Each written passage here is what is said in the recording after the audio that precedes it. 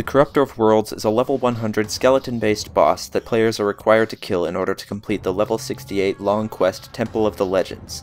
It's considered by many to represent a significant difficulty spike, with many lower-level players either grouping up or requesting the help of higher-level players to beat it. It moves fairly quickly and attacks even quicker, being able to damage players up to 20 times per second without latency, potentially trapping players in a sort of soft hit stun and dealing anywhere from 1000 to 5000 damage per second. However, this is balanced out somewhat by its fairly limited range.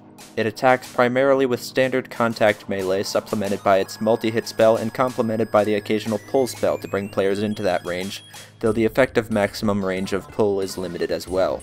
So a player's top priority when fighting the Corruptor will be maintaining a healthy spacing with knockback and movement spells. The Corruptor of Worlds has a total of 100,000 health and regenerates 5,000 health every 10 seconds, so a player's second priority will be out DPSing that healing. It's weak to fire and air and resistant to water, earth, and thunder, so that should be kept in mind when picking the right weapon.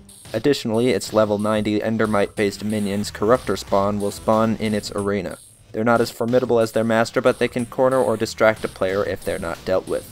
Also, they have the same elemental weaknesses and resistances as the Corruptor. Now, if you're anything like me, you don't have friends, much less friends who play Windcraft, and you're too shy to ask for help. So, what do? Well, for at least 25% of the people watching who are archers, here's what you do. Firstly, you're going to need a weapon that can consistently damage the Corruptor at a rate of at least 500 damage per second without using mana, in order to outpace its self-healing.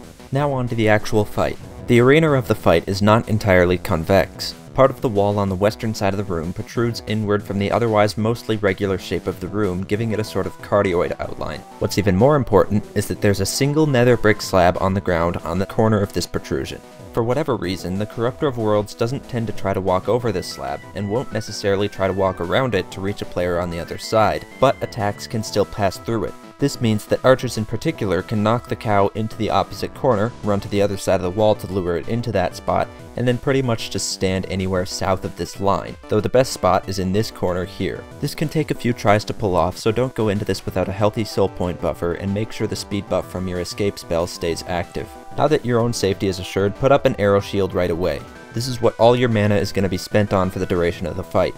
From your safe corner, hold right-click a few blocks above the cow's head to compensate for arrow drop. It helps if you're using Optifine to hold down the zoom key to more easily see where your arrows are going and make sure you're actually hitting it. Then, whenever a Corruptor spawn triggers the arrow shield, just put up another one right away. This is why you need a weapon that can do at least 500 DPS without spells. All your mana during the fight will need to be spent on keeping up your arrow shield to keep the endermites off you. Be patient, make sure your arrows keep hitting the Corruptor, and make sure your arrow shield stays up, and after a few minutes, it'll go down. From there, just take out the 4 Corruptor spawn that spawn when it dies with a few bomb arrows, grab the corrupted heart, and possibly a tiny bit of high-level loot, and get out of there so you can wave your dick in that smug-ass ᵂʰᶰᶰᶰᶜᶰ face and finally put an end to this wild group chase of a quest.